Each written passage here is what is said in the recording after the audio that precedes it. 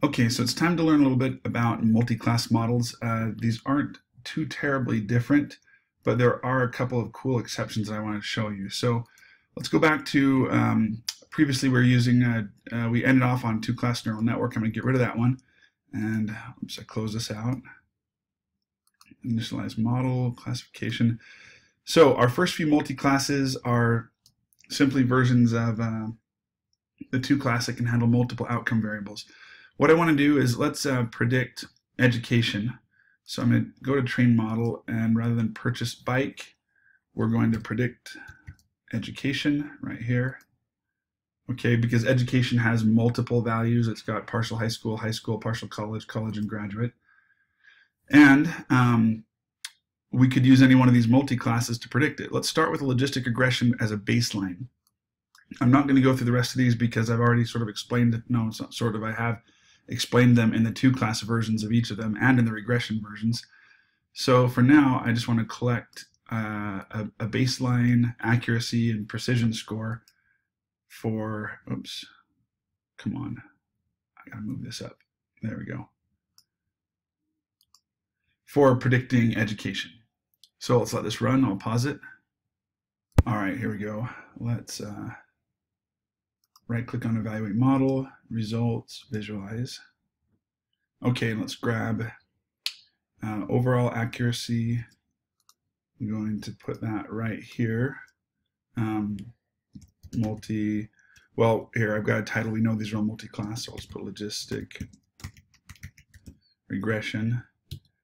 There's our accuracy, and I'm going to use our macro averaged accuracy. Okay, and I better just put here just so we know we're predicting education. Okay.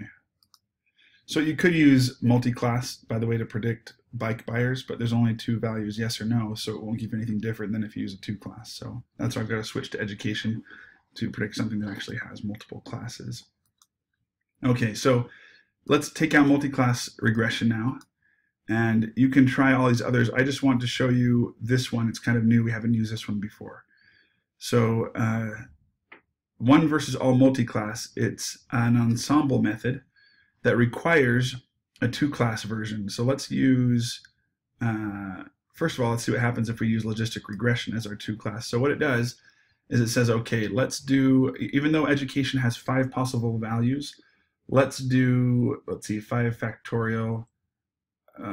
No, it's not factorial. It's 5, 9, 12, 14, 15 comparisons of each class against each other. So it's doing 15 two-class models, putting them all up together into one multi-class, and then combining the results. So that's why it requires an input, a two-class input. It wants some algorithm to use to go through and compare every possible combination of the multiple classes. So let's run the model. I'll pause. Okay, that's finished. Let me move this back over, give us some room, and pull this up a bit. Okay, let's take a look at the evaluation results and see what we get here. So overall accuracy, this should be very close. Not quite as accurate using the logistic regression using the one versus all multi-class. Let's grab, but oh, you know what's interesting is average accuracy I think is actually a lot higher. You know what I want to do is let's compare those because that's interesting. I'm going to move these down here and move this one down. Let's do overall average and precision. We don't get, we get that with this one. I think we only get the overall, there we go, overall accuracy. Yeah, let's pull these results back up here. Let me grab, copy that.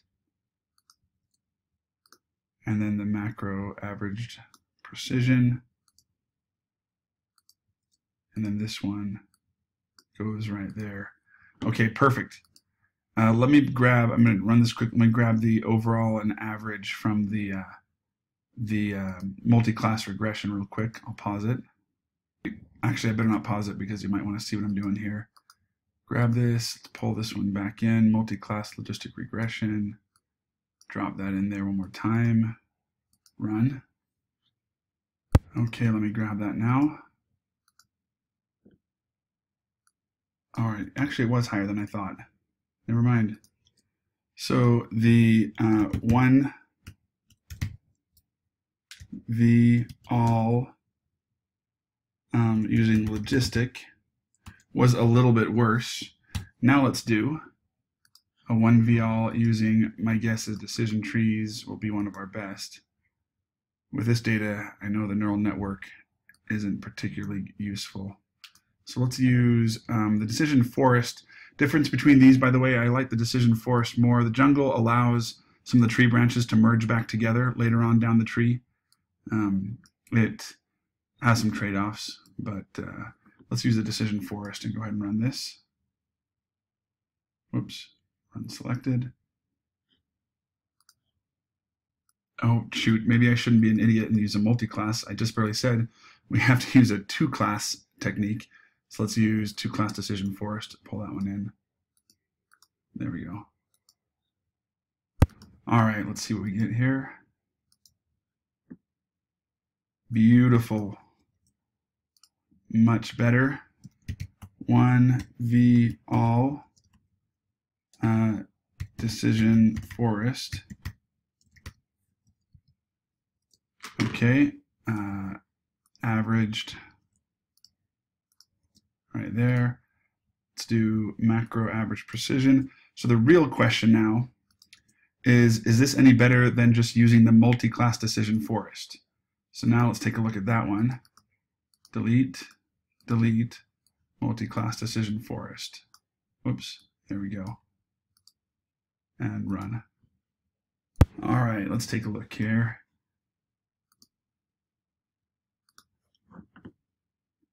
Gonna be close. But not as good. Interesting. Okay, this is the just obviously multi-class. Okay. Averaged. Not as good. Oh, it's still not as good, yeah. And then precision. There we go. So the 1v all, if I can spell it right, technique using a two-class decision forest was better than the multi-class decision forest.